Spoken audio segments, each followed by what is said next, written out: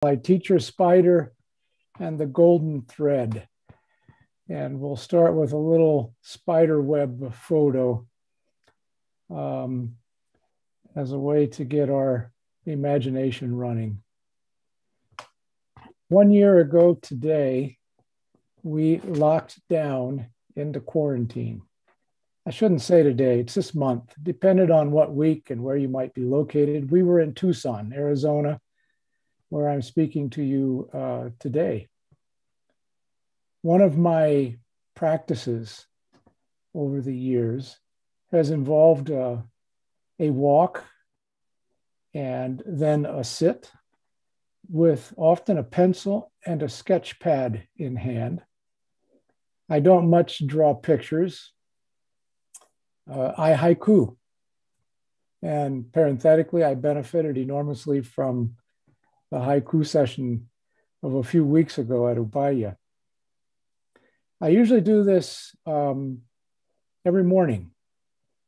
I try for at least one haiku a day. I call it the one a day, my vitamin awe.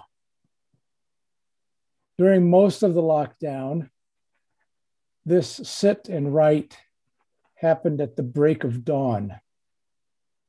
More often than not, on our patio, under a Palo Verde tree, and looking out across a couple of saguaros. About a month ago, I released a digital version of my poetry from this past pandemic year. For my sharing with you today, I went back through that volume and located 4 haiku that I had written, spread across different months, but where I was taking note of Spider's travel the night before. While these poems literally were separated by months, placing them side by side in the last few days, as if they were written in one sitting, I was surprised at how I came back over and again to a few themes. I guess sometimes it takes a while to notice a conversation that you're having with yourself. The themes seemed very relevant at both a personal level, but also relevant to the landscape of our wider and deeply fragmented body politics these days. I'd like to read these for you one by one as a starting point. So Noah, if we can go to the first one, I've written them so that you can follow each one as I read it. Glistening first light, unveiled spider's startling leap, waving in the wind. Glistening first light, unveiled spider's startling leap, waving in the wind. Next. Between cactus spikes, the shimmer of silken threads defiantly glisten. Between cactus spikes, the shimmer of silken threads defiantly glisten. Next. Every once in a while, I'll throw in a title to a haiku. In this particular volume, I ended up with a bucket list of 10 things. So this is bucket list 8, touch tenacity.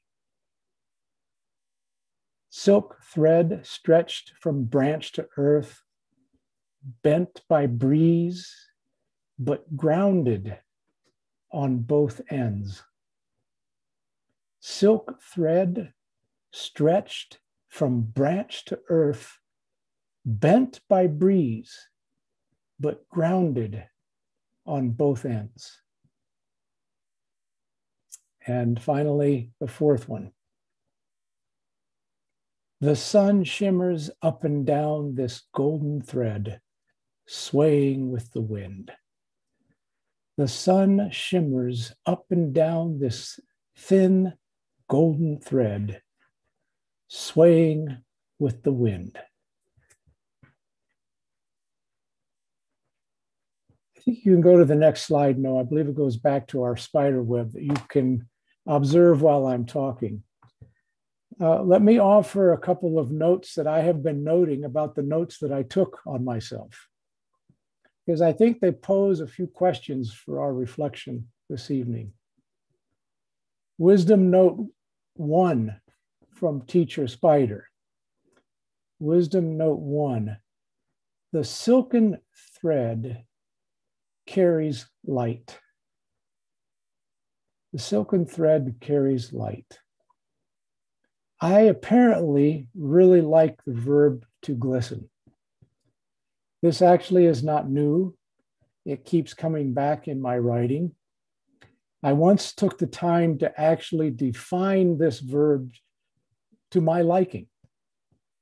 It happened after a rain, and what caught my eye was the impact of the rain and its intriguing quality on everything around it.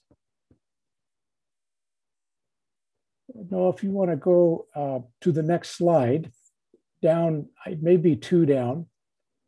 I'll go 1 more down. I'll give you a flavor of what I'm referring to, and then we'll come back to the written piece.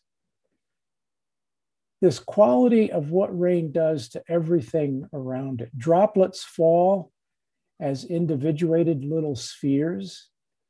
Once splashed, however, the rain begins to spread and meld and flow. And when mixed with the sudden appearance of the sun, it makes everything shine. Rain glistens to everything. Mediators and bridge builders, we spend a lot of time preparing to listen. To my knowledge, nobody ever taught us how to glisten. So if you go back up, Noah, to the worded slide just ahead of that photo. Here's my definition of to glisten. To be present with others in ways that help them shine into their deepest color, purpose, and wisdom.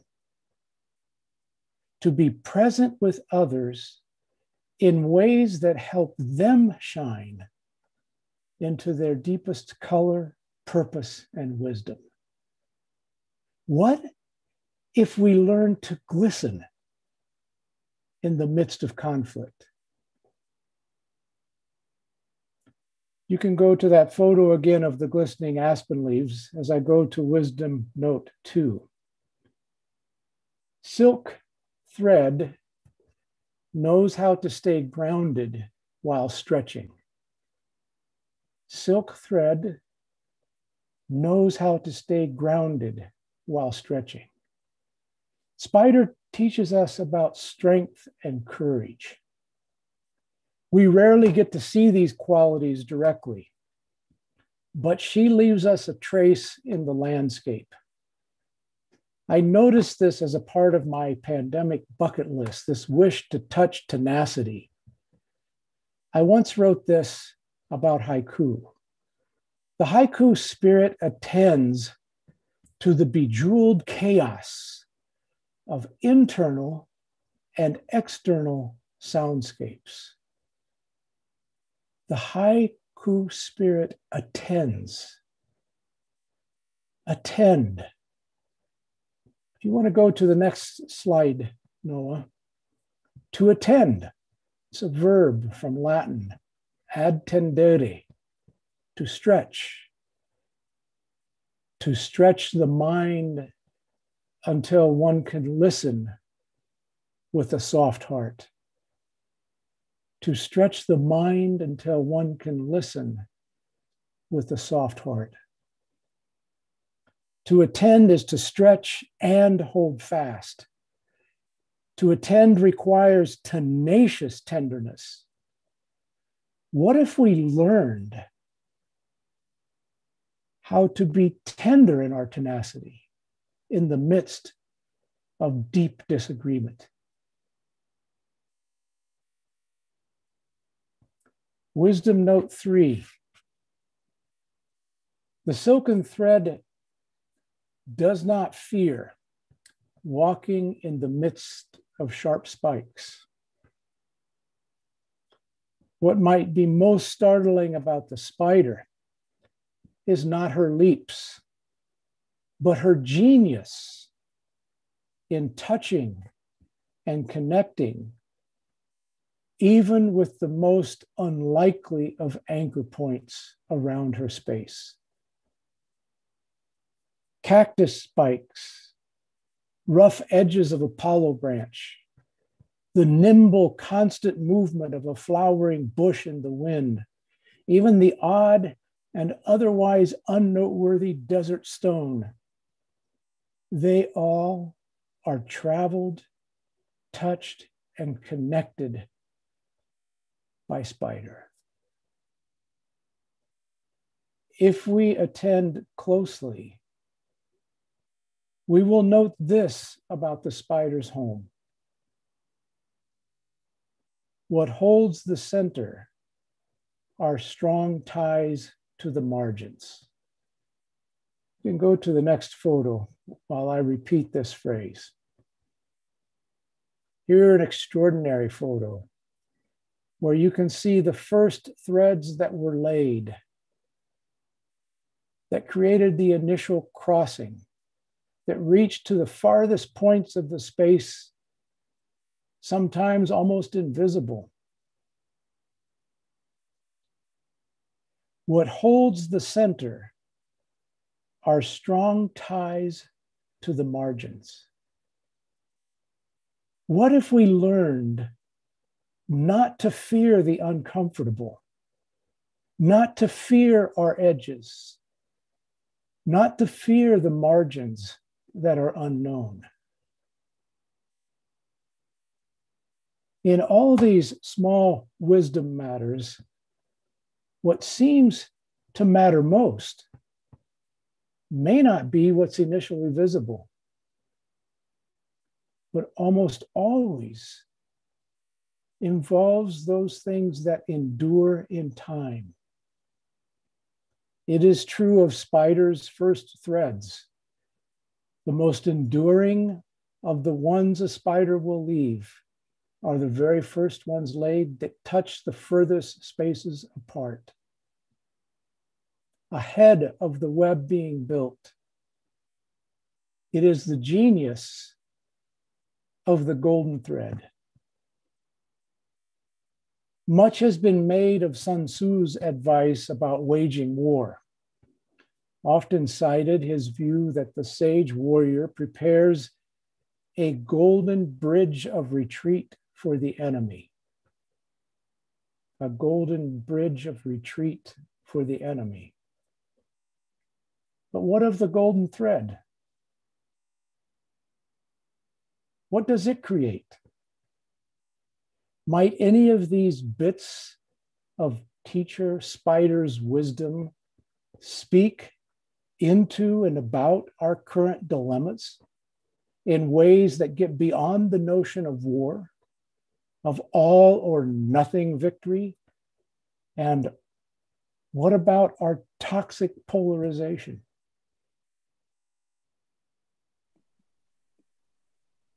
I have also been taking note of the single most asked question that I have been receiving over the last 6 to 9 months as we have navigated into the period that led through our elections and into a new administration in this country. The question that I receive over and again as we respond to the toxic fragmentation in our country. I suppose that mine is not a reliable survey. People, from friends to journalists to local leaders and activists, tend to ask me this question by starting with the phrase, well, since you have worked in places that have really dealt with impossible conflict, that are really fraught with conflict. And then comes the question, but it rarely comes first, because the question is almost always framed with a lead-in statement that suggests both doubt and predetermined impossibility. It is a question being asked, assuming no answer is possible. The framing of the question usually begins with this: if we are this divided, if they are this messed up, if there is no common ground of truth, if trust has been utterly destroyed, where do we start? Where do we start? That's the question I've been getting. Where do we start? I agree. We are divided. We are messed up. We have lost shared truth and trust. Whenever I feel like this, with a sense of being overwhelmed and to some degree of despair, I often return to those friends and colleagues and exemplars who found some way to live into teaching spiders wisdom under similar or worse conditions. Let me share two. Let's take as example the women of Wajir.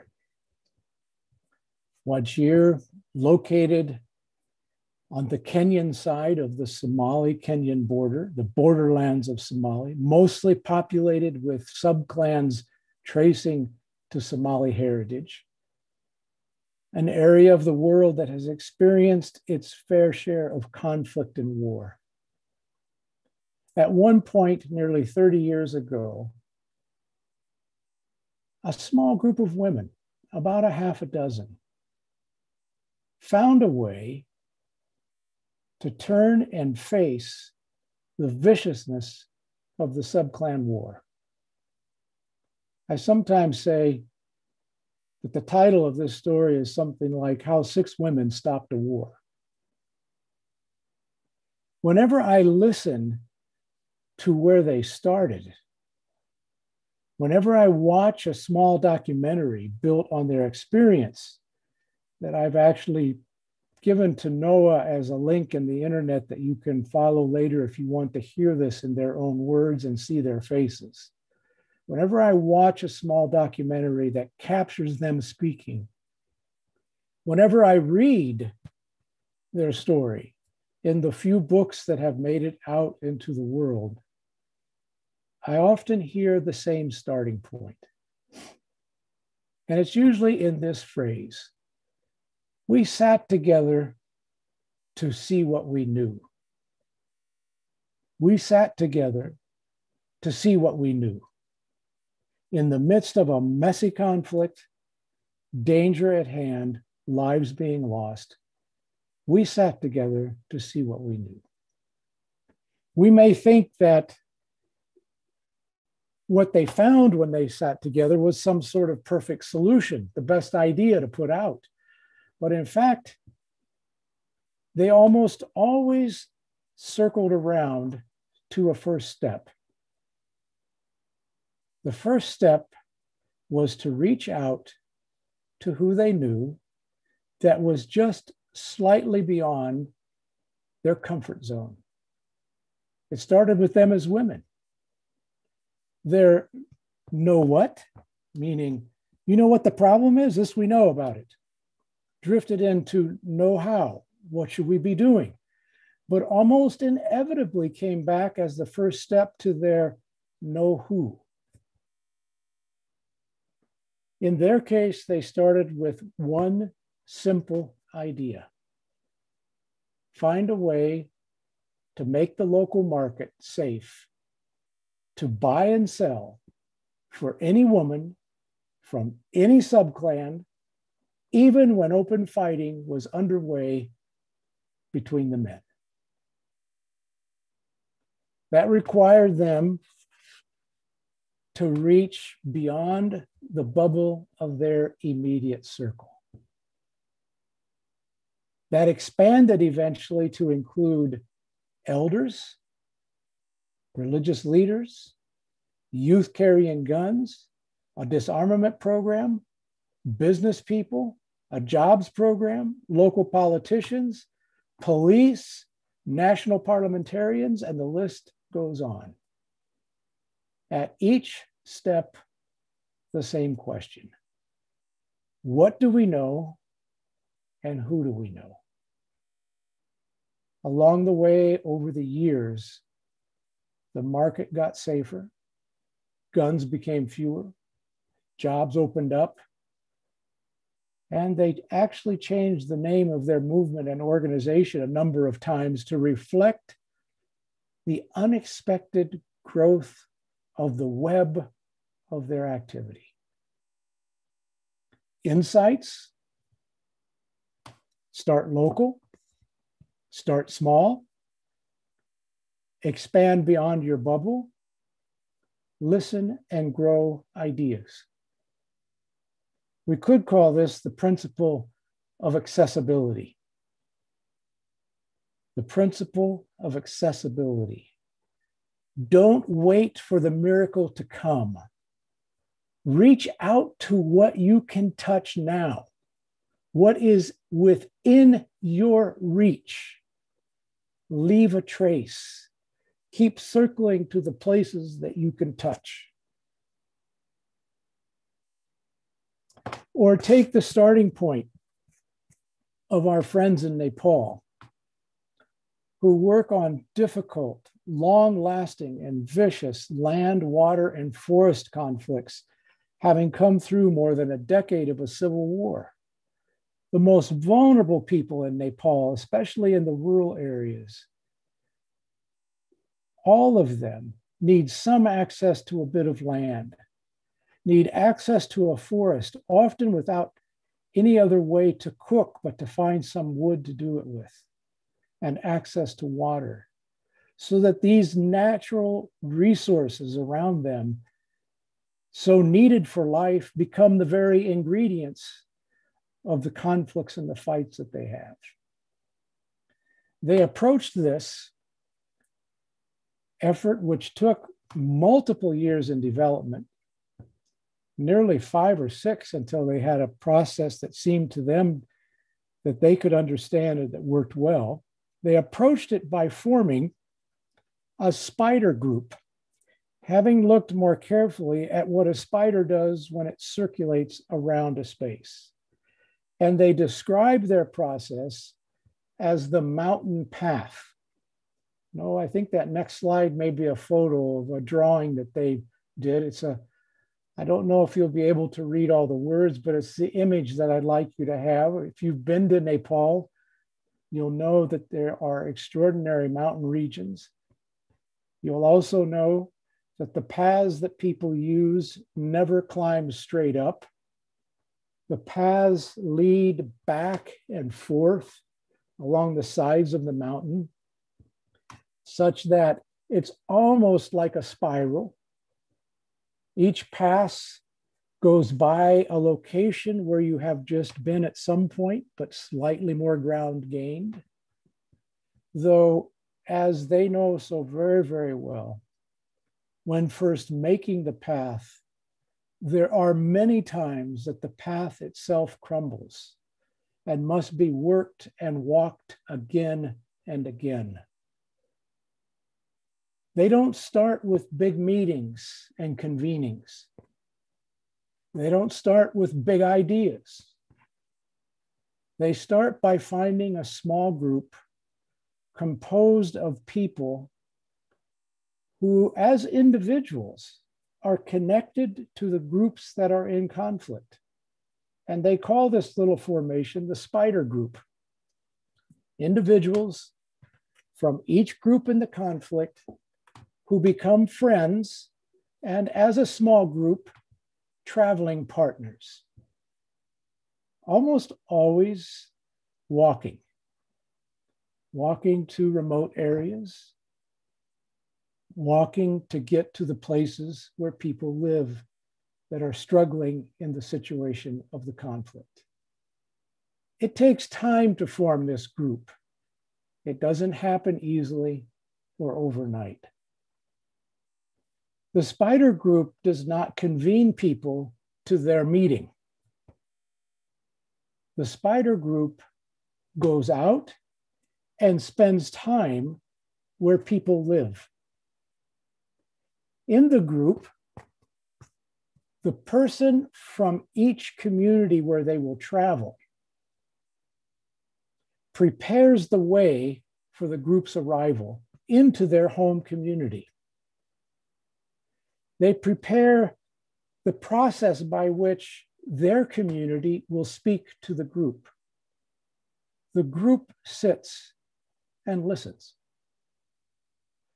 They see the world from the vantage point of that community. We might say that this is a form of collective empathy, not so much about walking in the shoes of another person, which is an empathy that we know about interpersonally, but about sitting and seeing the world from the patios, the streets, under the trees, and in the fields where people live. How does the world look from where they live and from what they have lived? The spider group does this over and again. That's the whole notion of the mountain path. It comes back and over again. The walking path around and around. But each time that they come back and through again, revisiting the communities multiple times over and again, each time they bring back something of what they've been hearing, and they pick up something of what the community now wants to bubble up and offer them. Each time they pick up and then share a new idea, a nuance, a different understanding. This can feel like you're going in circles. With time, the circling stretches enough to open some shared ideas about how to proceed. Eventually, such an interesting word, eventually, because for them, sometimes this takes years. Eventually, they arrive at a place where a wider community gathering might come together involving all the groups. Sometimes, and I've seen this, more than 500 people in open fields and under trees who have been at conflict for decades. In the past 10 years, they have literally transformed hundreds of long-standing violent conflicts, not using outside mediators, but resourcing the golden thread within their own midst. We might call this the theory of how weird friends change the world. Yes, the theory of how weird friends change the world. If you get a small, improbable set of people to move around a space, ideas and shifts in hearts and imagination might happen. Entomologists, those folks that study insects like spiders and bees and termites, entomologists have been studying this for a while. It started with their question about what they called the coordination paradox. The coordination paradox. How do whole collectives, say like termites or bees, how do whole collectives achieve common purpose without centralized control? How do whole collectives achieve common purpose without centralized control? They suggested it may sit in a very odd word that they call stigmergy. It literally has a root that is shared with the word stigma, which you know means to be marked by or to have a mark. We often use that word negatively. But stigmergy literally meant that as they travel, as a termite travels, as example, as an ant travels, they leave, and I'm quoting now the entomologists almost literally, they leave and pick up a scent in the landscape around which others pick up and build. Pick up a trace, leave a trace. What if 1,000 conversations around the edges of our lives, just far enough beyond the comfortable bubble? What if 1,000 conversations around the edges of our lives helped stitch a web of change? We might call this the theory of the golden thread, or the theory of rightness. I sometimes have a running conversation with a few of my colleagues who in the field of mediation have proposed the theory of ripeness, how a mediator should gauge whether a conflict is ripe for intervention. I grew up and was mentored by people who functioned a bit differently than that. Because you only know ripeness in settings of deep conflict in retrospect, you have to continue to cultivate everything that's needed. This might aim more in the direction of the theory of rightness. Cultivate a wider range of conversations through a wider swath of relationships, and at the right time, with the right people, in the right relationship, at the right moment,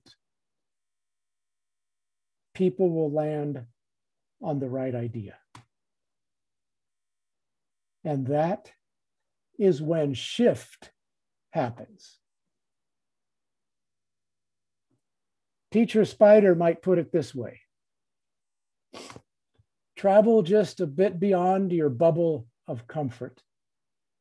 Circulate, leave a trace, pick up a trace, create connections. Don't fear the spiky stuff. Use it to anchor a thread. Plus, the spiky stuff gives you a better idea of the world that you inhabit and the other creatures that might live there and who ultimately affect your life and the life of this planet. Startling leaps are not the starting point. A small step first, just beyond the comfort zone, then the next, and the next, and the next. Don't stop. Webs do not repair themselves. Golden threads that glisten always shimmer some light. Remember to attend. Stretch your mind just far enough to soften your heart. Stay grounded on both sides. This is tenacious tenderness and tender tenacity. No, if you wouldn't mind, I'd like to go back to the top and read the 4 haikus and then say a short thank you. Glistening first light unveiled spider's startling leap, waving in the wind. Between cactus spikes, the shimmer of silken threads defiantly glisten. Bucket list 8, touch tenacity. Silk thread stretched from branch to earth, bent by breeze, but grounded on both ends.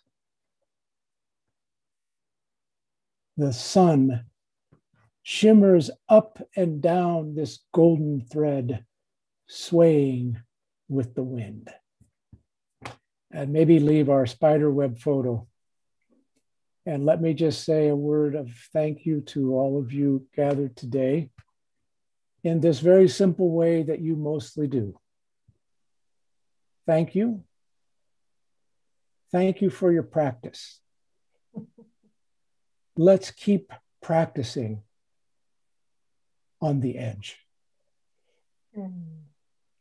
Oh, John Paul, thank you so much. Your words, what you brought forward really means so much to me and to the people who are gathered, who are engaged in social transformation. So what I'd like us to do is to say thank you to all those friends on YouTube. And then, John Paul, I'm going to invite you to spend just a few minutes reflecting with our socially engaged Buddhist community. And we'll open up the floor for about 15 minutes of reflection and inquiry, if that's okay with you. And